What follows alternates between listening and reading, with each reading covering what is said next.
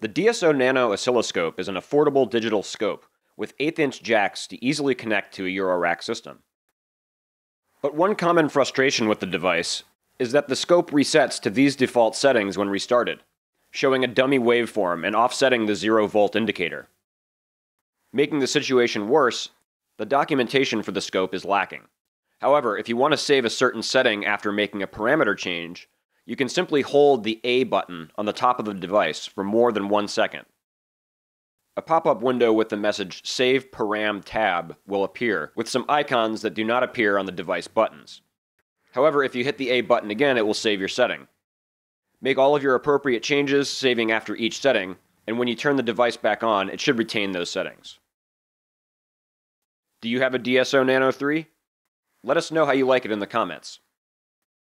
And as always, thanks for watching, and please like, follow, and subscribe.